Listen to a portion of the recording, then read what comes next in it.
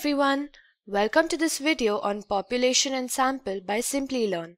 In this video, we will introduce you to the concept of population and sample along with some real-world examples of where they should be used. So let's get started. So what can you expect from this video? What's in it for you? First, we will answer the question, what is population? Then, we will explain the meaning of samples to you. We will look at some differences between population and samples by looking at some common examples, followed by looking at how we can collect data from a population and from a sample. So what is a population? In statistics, population is the entire set of items from which data is drawn for a statistical study. It can be a group of individuals, a set of items, etc. It constitutes the data pool for a study. In general, a population is the entire group that you want to draw conclusions about. Usually, when we talk about population, you think about the people living in an area at a time. But in research, a population doesn't always refer to people. It can mean a group containing elements of anything you want to study, such as objects, events, organizations, countries, species, organisms, etc. For example, all undergraduate students in the Netherlands, or say you would like to know whether there's an association between job performance and the amount of home working hours per week in the specific case of Belgian data scientists. In this case, the population may be Belgian data scientists. However, if the scope of the study is more narrow, then the population will be more specific and include only workers who meet that certain criteria. The point is that the population should only include people to whom the results will apply. Since in this case and many others, it is impossible to observe the entire statistical population due to time constraints, constraints on geographical accessibility, and constraints on the researcher's resources, a researcher would instead absorb the statistical sample from the population in order to attempt to learn something about the population as a whole. This brings us to the topic, what is a sample? A sample represents the group of interest from the population which we will use to represent our data. The sample is an unbiased set of the population which best represents the whole data. A sample consists of some observations drawn from the population. So a part or a subset of the population. The sample is the group of elements who actually participated in the study. The size of the sample is always less than the total size of the population. Typically, the population is very large, making a census or a complete enumeration of all values in the population impractical or impossible. The sample represents a subset of manageable size.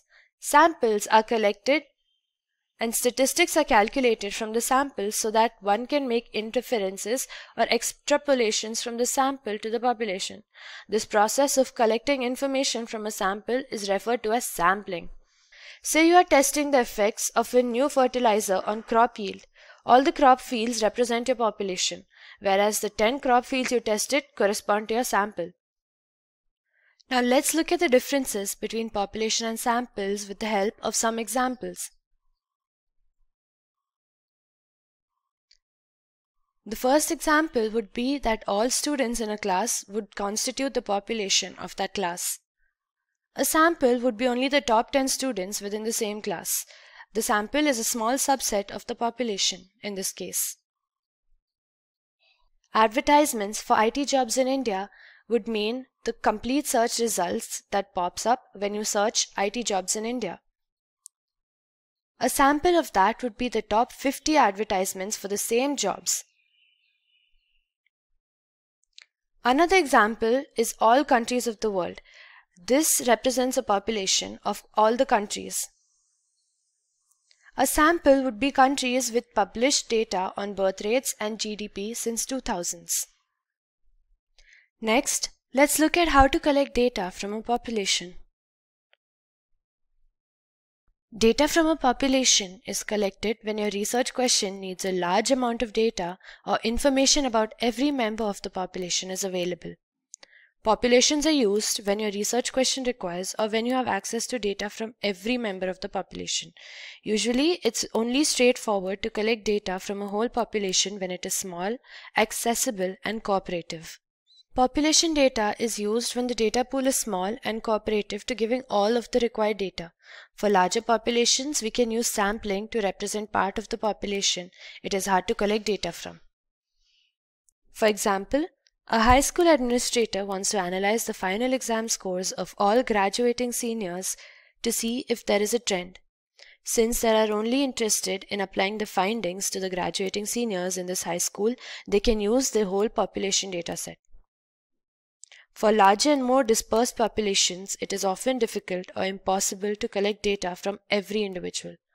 For example, every 10 years, the federal US government aims to count every person living in the country using the US Census.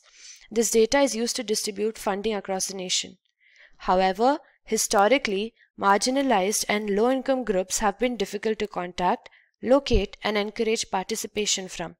Because of non-responses, the population count is incomplete and biased towards some groups, which results in disproportionate fundings across the country. In cases like this, sampling can be used to make more precise inferences about the population. And for that, we can collect data from a sample. How do we go about collecting data from a sample? Samples are used when the population is large in size, scattered, or it's generally hard to collect data on individual instances within it. We can use a small sample of the population to make overall hypotheses.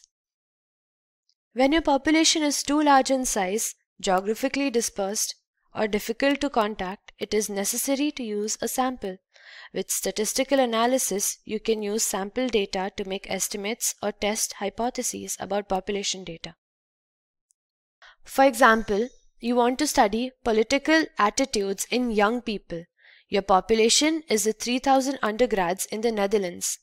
Because this is not practical to collect data from all of them, you use a sample of 300 undergraduate volunteers from 3 Dutch universities. This is the group who will complete your online study. Ideally, a sample should be randomly selected and representative of the population. Using probability sampling methods, such as simple random sampling or stratified sampling, reduces the risk of sampling bias and enhances both internal and external validity. And with that, we come to the end of a population and sample video. I hope you enjoyed this video. Do not forget to like, subscribe, and share this video.